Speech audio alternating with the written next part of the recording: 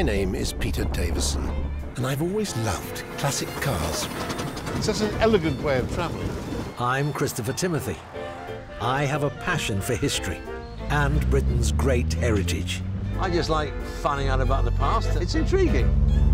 We've been friends ever since our all creatures great and small days.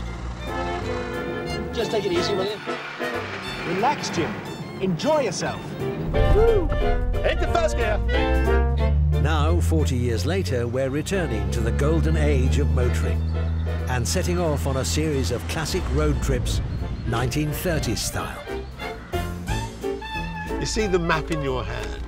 That's for navigating. Yeah, but it's we not, don't have a sat-nav, we don't have any other means of it's finding not as out where easy we're as all. It's not as easy as all that. We'll uncover incredible historical secrets. Fantastic. It's fascinating, it's fascinating. We'll tackle the toughest driving challenges we've ever faced. Take it easy, buddy. And meet some truly remarkable people. You are what real heroes are, aren't you? You're the genuine article. An absolute privilege. And me, for Thank me you for so much. Hats on, roof down, home, James.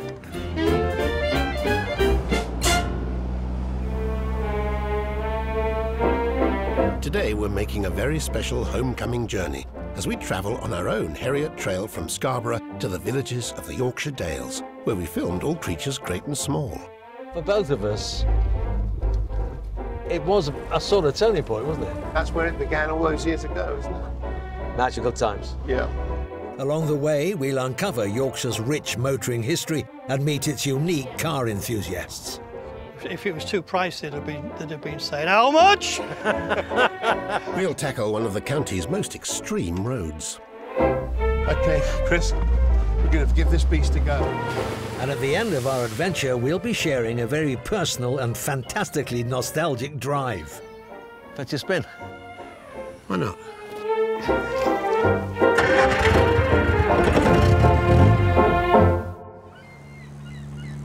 But before we can do any of that, I need to meet up with Chris on the glorious Scarborough seafront.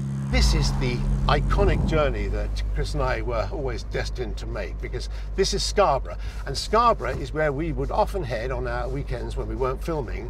And this time, by way of variation, we're going to do that journey in reverse. So we're going to start here and retrace our steps back to the heart of the Yorkshire Dales. It's going to be a trip down memory lane. Quite a long memory lane, actually. I think the journey is little short of 100 miles. Could be a lot longer with Chris as my navigator, but that's all part of the fun. I'm meeting Chris in front of Scarborough's iconic Grand Hotel, one of the earliest spa retreats in the country. Built in 1867, it was designed to have 365 rooms, 52 chimneys and 12 floors, all representative of our calendar. Most importantly, this hotel is where my namesake, the real James Herriot, first fell in love with Scarborough. During the war, Scarborough's Grand Hotel was commandeered by the Royal Air Force as a cadet training centre. One of its recruits was Langthwaite, better known as James Herriot, who went on to write a bunch of pretty popular books about life as a Yorkshire veterinarian. During wartime, every morning at 6 a.m, Alf would take part in some pretty grueling PT sessions on this very beach and slept on uncarpeted floors up there. But in spite of all these hardships, he fell in love with the place, and he vowed that he would bring his children here on holiday. And he did, year after year. The Grand Hotel is the perfect place to start our nostalgic journey back to the Yorkshire Dales. Here's the fun and games. Oh. How is it? The car? Yeah. Well, I think, how are you? I'm good. Good to see you. Yeah, I think individually we're very serious items, but yeah, together we're sheer comedy. Because it's almost impossible getting in and out of the car. Our trusty companion for our homecoming journey is a Morgan 4.4. Designed in the mid-1930s, it's the longest-running production car in the world. With a 1.6-litre engine, wire wheels and a sleek, handcrafted body, it definitely looks the part once you've managed to clamber into it. I'll now demonstrate the Morgan hat removal system. Favourite bit is Oh, Here we go. yeah, can't Right. wait. Still, actually, once you're in, It's quite comfortable. it's better too. This will never get out. No, it's lovely.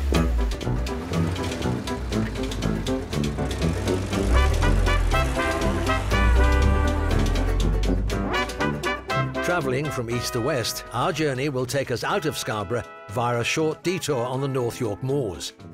We'll travel through picture postcard countryside before arriving in Langthwaite in the Yorkshire Dales, where a unique and exceptionally special driving experience awaits.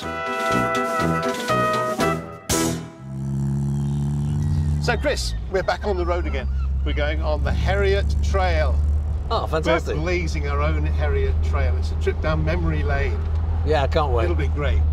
When we first came out, do you remember that first? I think we had an 8-week block of filming Yeah. before we actually started in the studios. And I remember driving up the A1, which I'd done before on my way to Scotland, but never turned off it, and then turning off the A1 at Bedale and just seeing this glorious countryside that I had no idea was there. Absolutely. Staying away from motorways and dual carriageways and using maps instead of sat-navs, we're going to be travelling 1930s style through the legendary scenery and countryside that has played such a large part in both our lives. I do consider myself now to be an honorary Yorkshireman. I've decided that. I don't care if the Yorkshire people don't want me to be. That's what I am. I'm now an honorary Yorkshireman. I agree.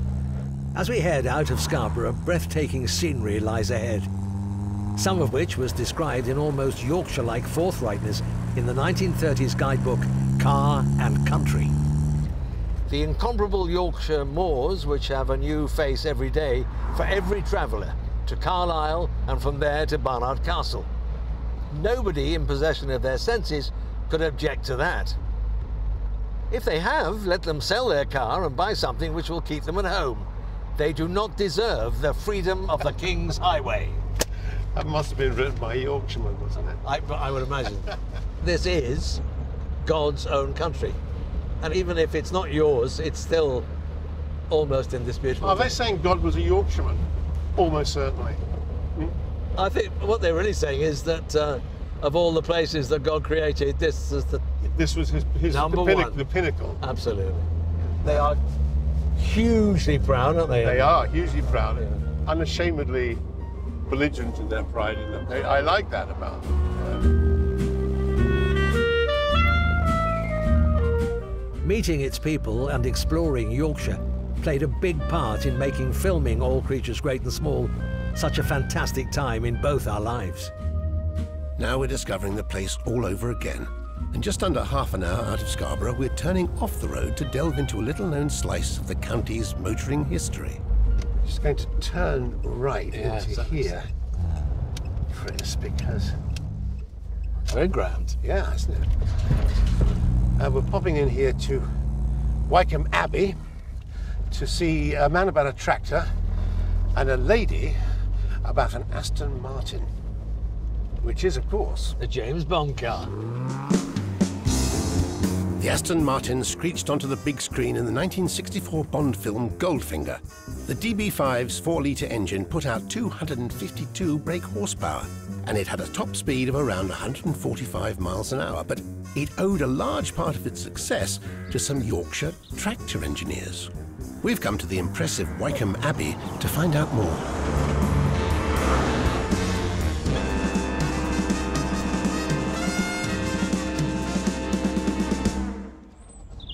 Look at that, look at that. By heck. by heck is like. We're here to meet Lady Diana Down, the president of the Aston Martin Owners Club, and Adam Brown, the grandson of entrepreneur and tractor manufacturer Sir David Brown, who bought Aston Martin in 1947. Hi, Peter.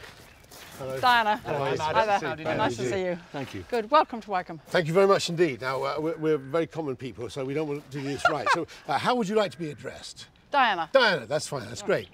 Tell us about your enthusiasm for Aston Martin cars. Well, the first time my husband took me out in his DB24, Right. I didn't know what an Aston Martin was. I promise you that's true. Right. Then we started racing and one thing and another, and I went with them all the time. So, did you actually race yourself? No, I was thinking of racing when my husband did a bit of club racing. I thought, I'll go, because I'll be so frightened that I must club race. But in fact, then he bought faster cars and better cars, and I finished up just doing the timekeeping. And now you're the president of the Aston Martin I'm president. Yes, my husband was president before me. I see. Do you get a car along with that? I wish I had. That would have been really nice. And this one here, of course, is the James Bond car that we're all very excited about. What's it like to drive a car It's actually not difficult. The earlier ones were very much more difficult with the clutch and what have you. There's no doubt that the DB5 is a true classic of British motor manufacturing. But if Adam's grandfather hadn't brought Aston Martin, it's unlikely to have been the worldwide icon we know today. How did the fact that David Brown had a successful tractor company affect the advancement of the Aston Martin when he bought the company? The Aston Martin guys maybe wouldn't like me to say this, but the tractor engineers were quite ahead of their game, and they did help tuning the engines and indeed making sure the racing gearboxes were up to speed. You'd never think, would you, that the makers of a tractor would end up facilitating a fast car like the Aston Martin? I suppose you've just got to think of the man, David Brown, because he was a racing driver really at heart, and the tractors were not a way to get to the car, but they were viewed as a sports car in his mentality, I think. I'd like nothing more than to get behind the wheel of such an iconic British car, but unfortunately for me, Chris has driving ambitions of his own. It will come as some surprise that I have never actually auditioned or played James Bond. But I did play, I know, absolutely, good for you. But I did play James Herriot, and I am licensed to drive a tractor. Please, may I have a go? Is that allowed? Of course you can, yeah. Oh, fantastic, thank you. Help yourself. It's very much your style. Thank you. Thank you very much, thank you.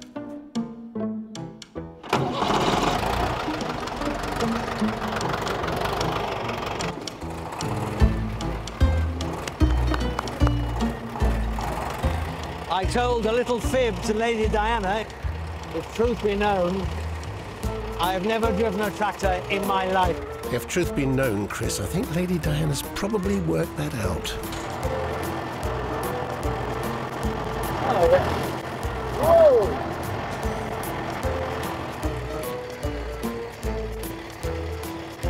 What do you think? To the manor born. I think he enjoyed himself on the tractor. It was fun to watch him do a circuit, his head going along the top of the wall, and he got back, he arrived back. That's the important thing with Chris, if he turns up again.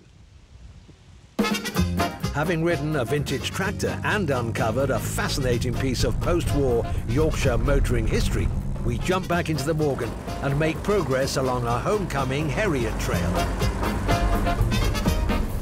Did you imagine Battle Creatures would be that successful?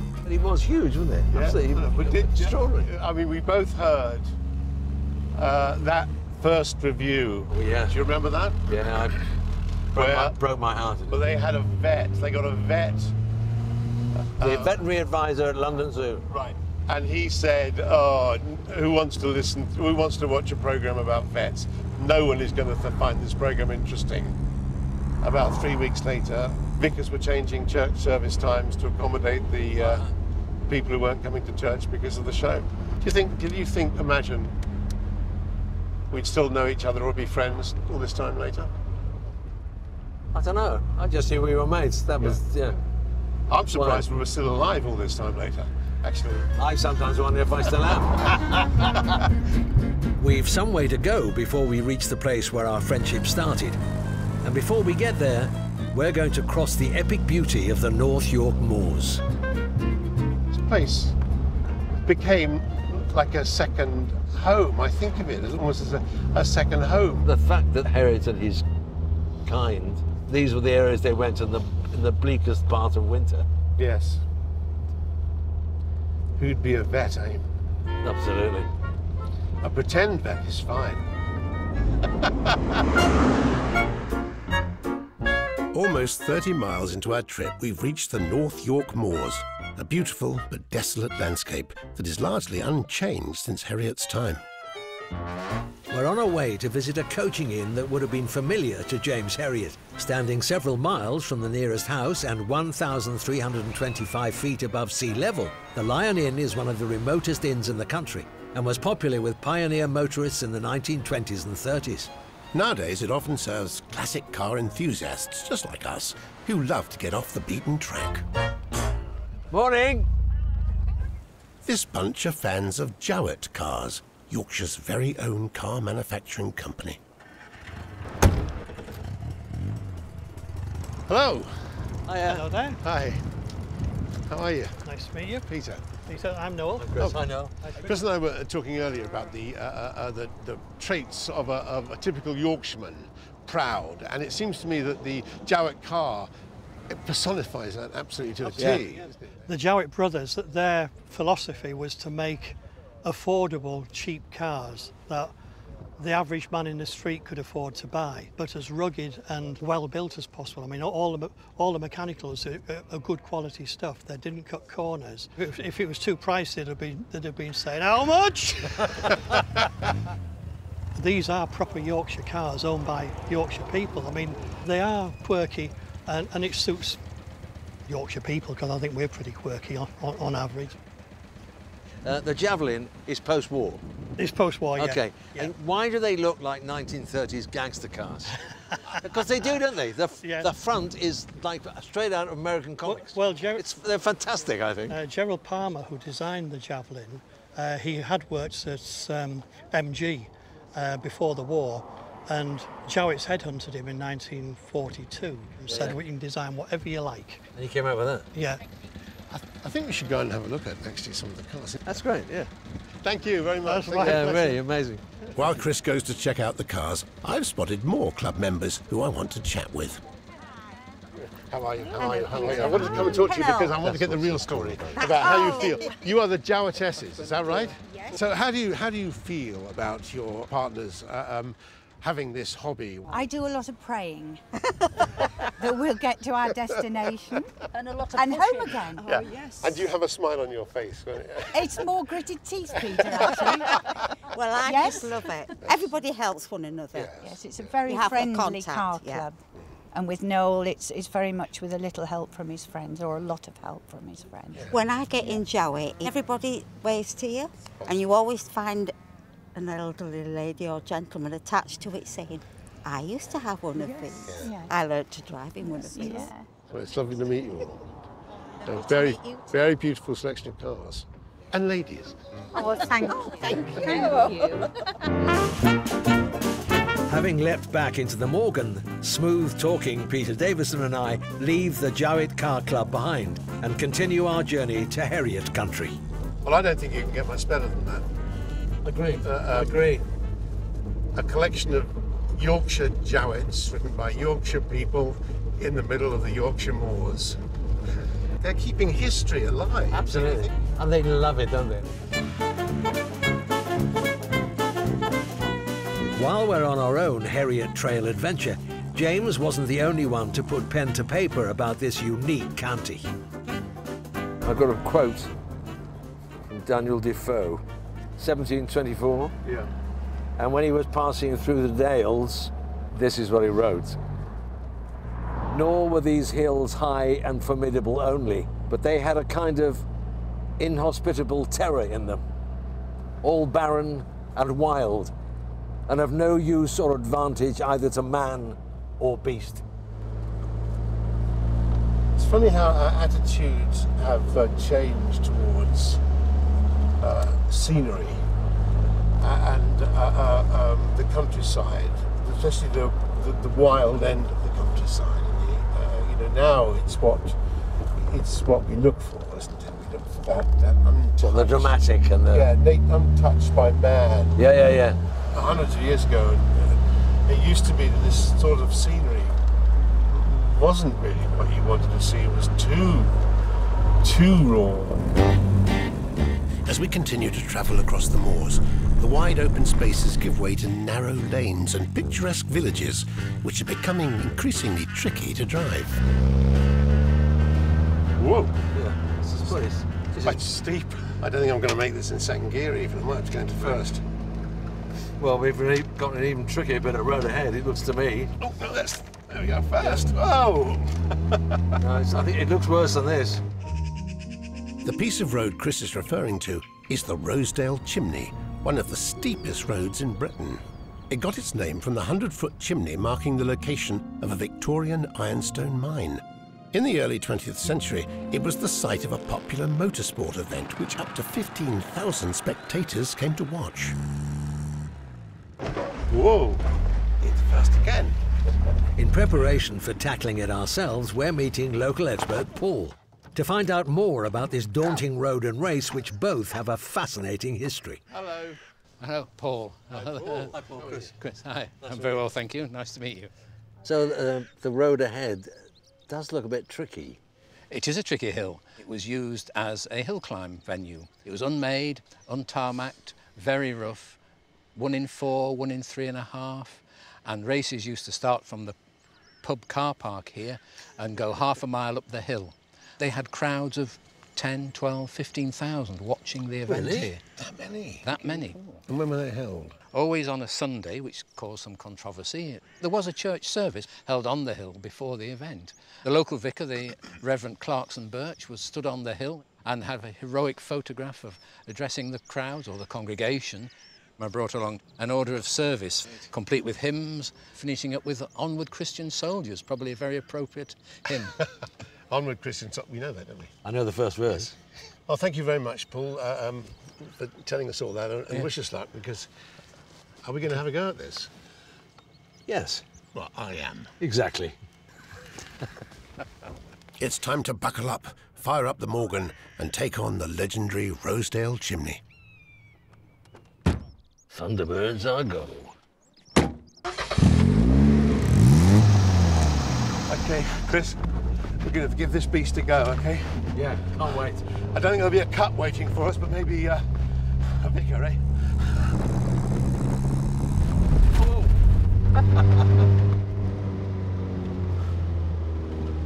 Look out. Woo! Into first gear.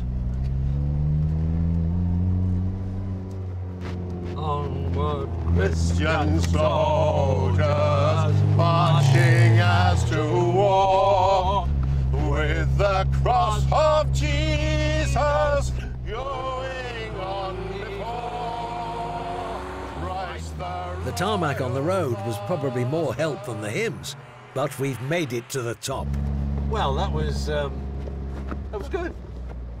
Could have done it faster. I'm glad you didn't.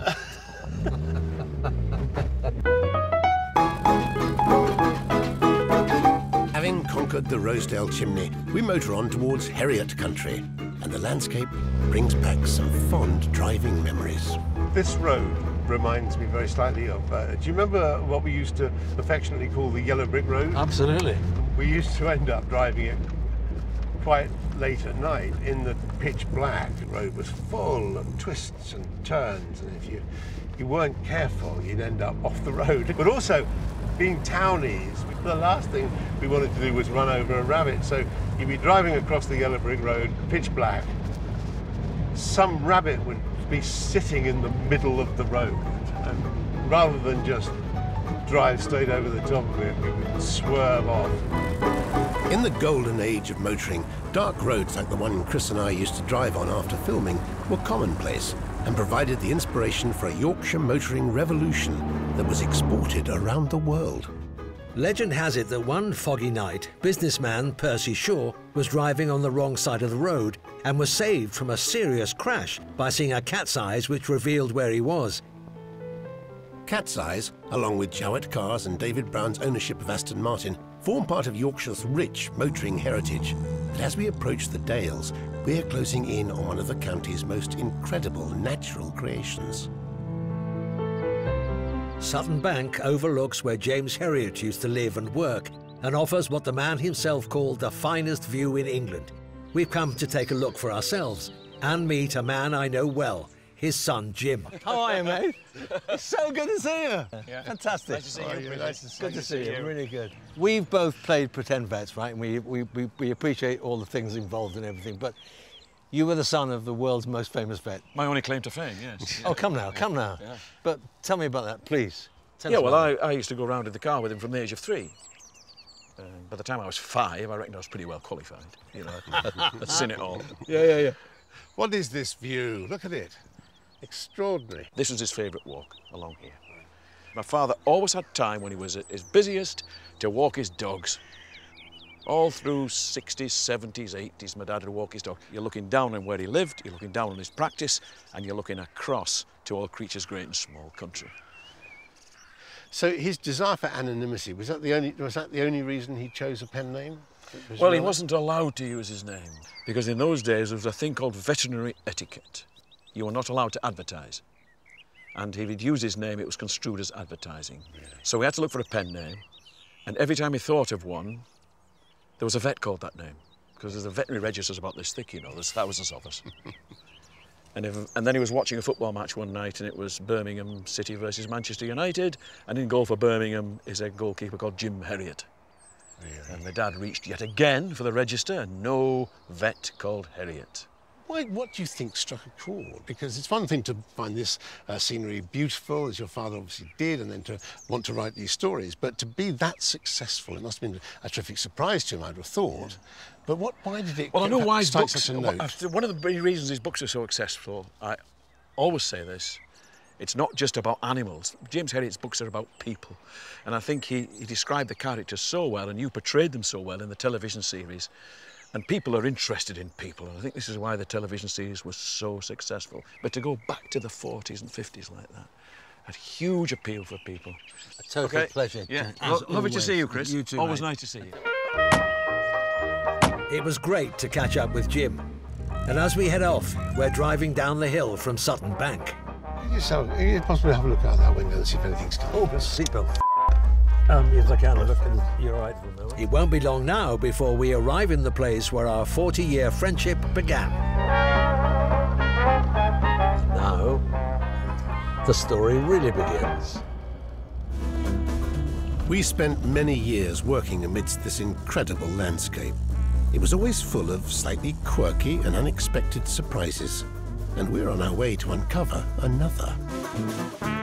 In the late 1940s, the British government began distributing invalid cars to disabled people. By the 1970s, there were over 20,000 of them on the roads.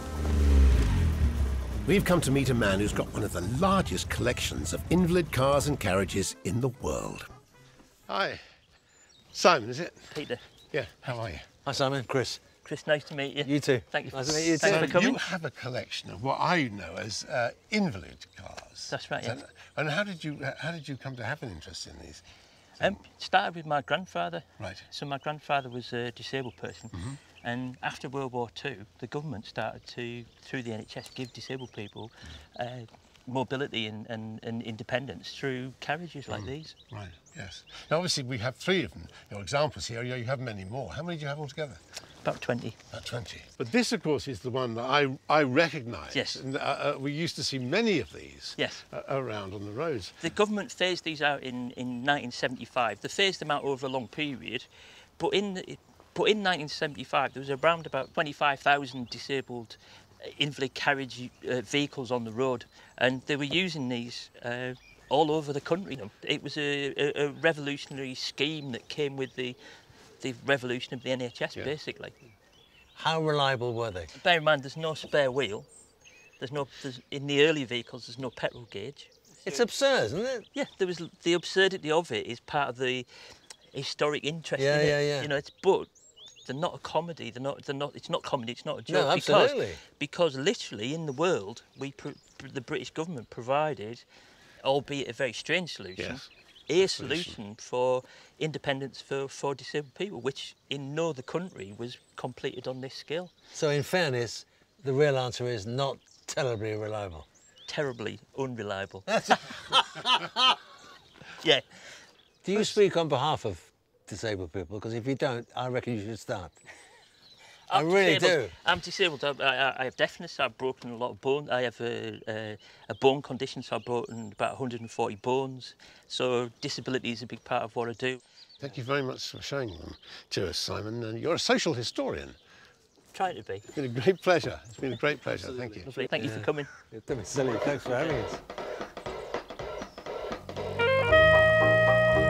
Back in the Morgan, we're closing in rapidly on Herriot country.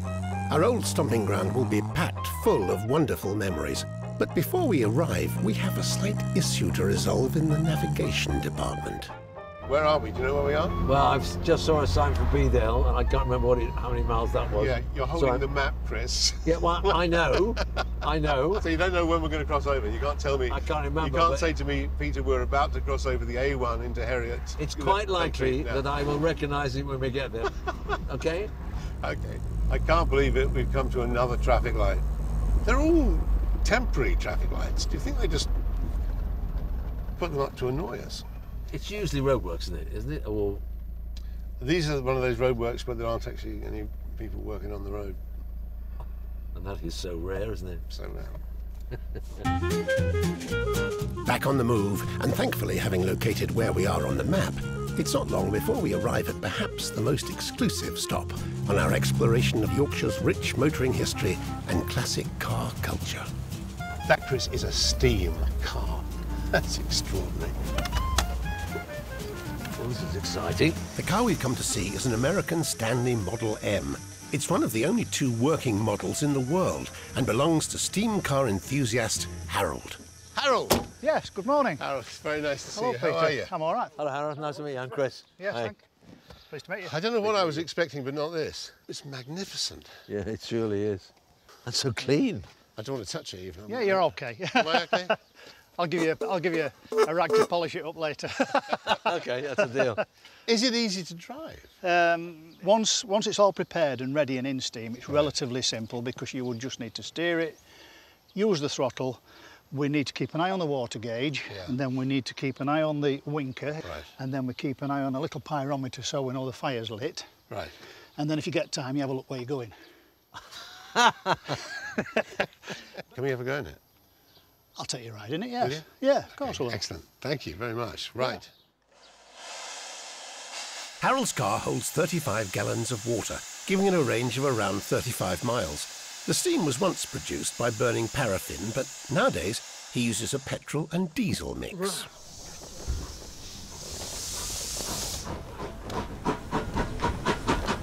Oh, listen. What? It sounds like a train. I know, it does. The engine is exactly the same as a train. Right.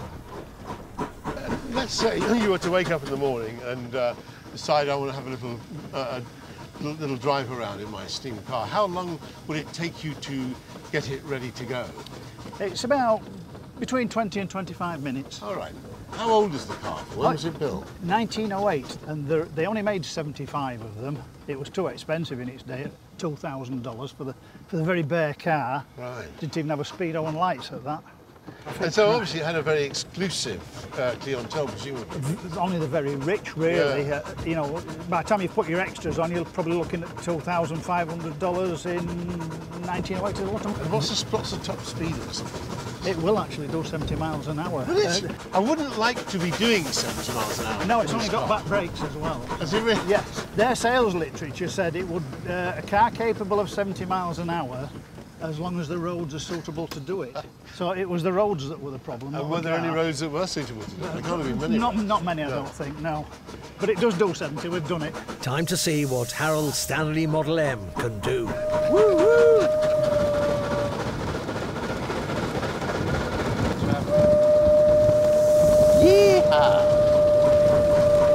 Such an elegant way of travelling. Oh, it's better than that. Yes. And now we're going to get back in the Morgan. Well, I'm going to suggest that we scrap the Morgan and we finish the trip in this. I've never Harold, been so comfortable, ever. I think Harold might have something to say about that. Fantastic, Harold, thank you. You're very welcome. Really fantastic. This is a way to travel, isn't it? The age of the steam-powered car was relatively short-lived, but Harold Stanley Model M is undeniable proof that he produced some remarkable vehicles. Wasn't that a fantastic way to be transported? I've never known such comfort. It was elegant. Yeah, absolutely. It just sounded so much like being in a very genteel steam train. That's right, I know. As we motor on, we're on the very edge of the Yorkshire Dales, which have played such a big part in mine and Peter's lives. Passing under the A1, I'm behind the wheel, for the moment we've both been waiting for. We're now in Herriot country. Yes. And you know, it smells different. I don't care who says it, there's a difference. Peter and I filmed 7 series of All Creatures Great and Small in the Yorkshire Dales, and many of its towns and villages hold fond memories. The house where I spent that first week of veterinary training. Oh, yes. Before filming started. Right. Is up here on the right, and I'm 99% certain it was that one on the court. Yeah. And that's where I met Jack and Jess. Jack Watkinson is the man who gave me my veterinary training. I lived with him, his wife Jess, and his children for 7 eventful days, while he did his best to make me into a credible TV vet. Jack's sadly no longer with us, but his son John has followed in his father's footsteps, and we're dropping in on him at work. Aww. Hello. Hi, John. Hi, Peter. Hi, John. Hi, Chris. Nice to see you. How do you do? Very good to see you. How are you doing? Yeah, good. Good. What did Dad ever mention what he thought of this city boy turning up? Apparently in a denim jacket, denim trousers, white moccasin shoes. Chris and Father got on quite well, it's fair to say. And they were totally different backgrounds, different personalities. And it rather surprised us when we were kids how well they got on. Considering that you were from 2 different worlds, really, weren't you? Yeah. We literally went out and he said, he looked at my attire and said, have you got any boots? And I have. I bought up a brand new pair of wellies, proper wellies. So I put the wellies on and got in the car, and we went off on his rounds, our afternoon visits. First was a cat with bad breath, which was and everything about it was James Herriot. Yeah. The lady, the house, the furniture. She was sweet and charming. Your dad was delightful. And then there was a cow who wouldn't get up. Jack got hold of the tail, right, and stood behind it. And the car got up without so much as a by your leave, and off it trotted. So I remember thinking... Cruel to be kind. Yeah, exactly. Then there was a calving. And at the end, when the calf was cleaned up and strawed up and breathing and tottering on his feet, I just saw Jack, and he was clearly quite moved. Yeah, there's always an element of satisfaction. Exactly. And that's still the case to this day. You know, and even the farmers who see it absolutely day in, day out, I think they get a bit of a kick from it still. It's been really good to see you, John. Thank you. Bye. Being in Yorkshire and catching up with probably one of the most influential times in my life, for me, is it's very touching and quite moving, and it's second only to the reactions I feel when I go back to Wales.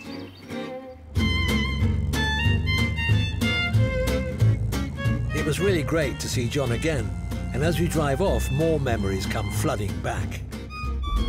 I remember the first time we filmed here. I knew the books had been successful, but there was not a soul around, and people really weren't that interested in us filming, were they? We got in their way at the very Yeah, we got in their way, and there was always... We would have to hold the traffic in Ascrig. Right, so we're driving down the hill now into Ascrig. The whole of that first filming block, not a soul was here. The second block... You couldn't move. Couldn't move. I know. Coach parties, everything. The village of Ascrig is right in the heart of Herriot country. On screen, the King's Arms pub became the Drover's Arms, and Scaledale House, which nowadays is a B&B, was used as the exterior for our vet's practice and home. I feel like we found the Holy Grail. You remember that day we did a scene, and across the road there must have been at least 200 tourists, I think from Canada, I think. A coach party? Yeah, at least 2 or 3 coaches, right? And they were all over there. And we were all gathered, we came out, we said a few lines, and a lady dressed perfectly for the period walked across and would have been fine, except she was carrying a plastic carrier bag. And cut! And she looked at the crowd, looked at us, and she said, I've got my bloody life to lead, you know. And it's the truth, isn't it? I mean, she was obviously going to get a husband's lunch or something. They're looking out their windows now and thinking, oh no, they're back. After spending the night in the village of Ascreek, we're now heading out on the final leg of our journey.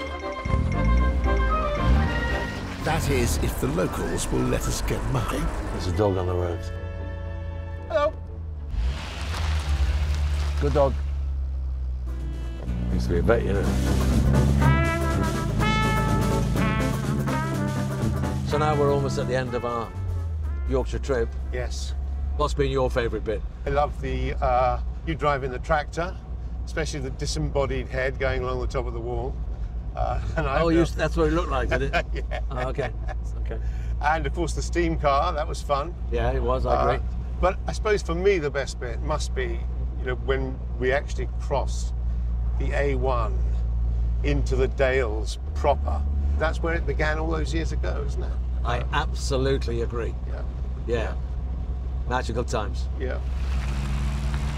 Driving through the beautiful Yorkshire Dales, we're closing in on the village of Langthwaite, the location of the opening scenes of All Creatures Great and Small, where we're going to recreate what are perhaps the series' most famous scenes.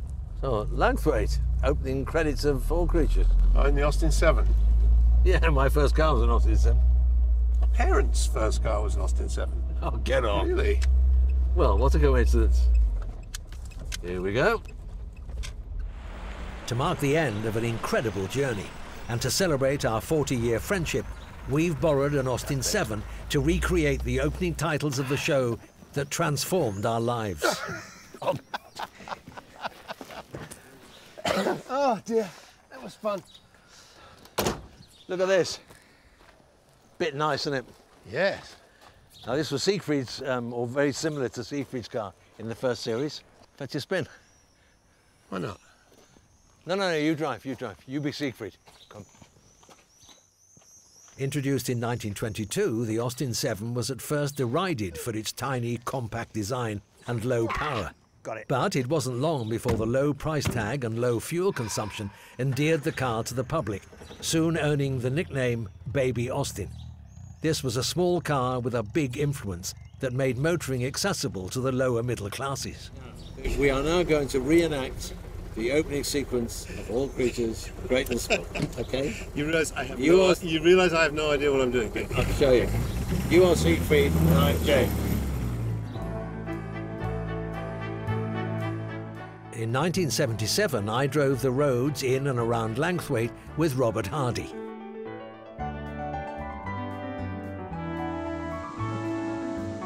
Now I'm going to drive them again with my mate of over 40 years.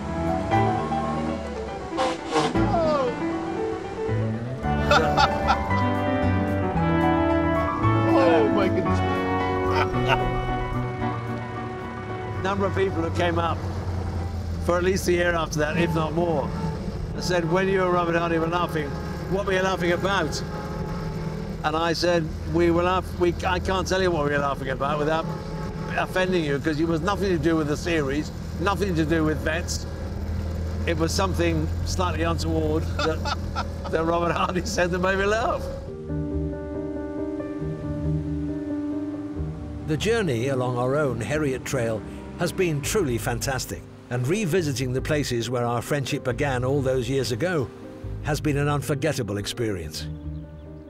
I've got to say, I am really, really glad that we've done Yorkshire, and I'm really even gladder that we're sort of reaching the end in the part of Yorkshire that we knew so well, don't you think? Yeah.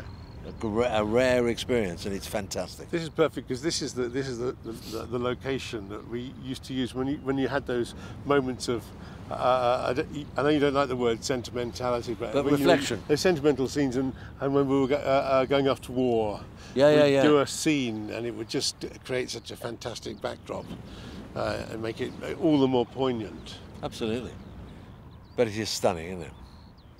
Yeah. Yeah. What a great experience, eh? Another 40 years we'll come back again, shall we? Well, no. Yeah. You can push me. Hmm?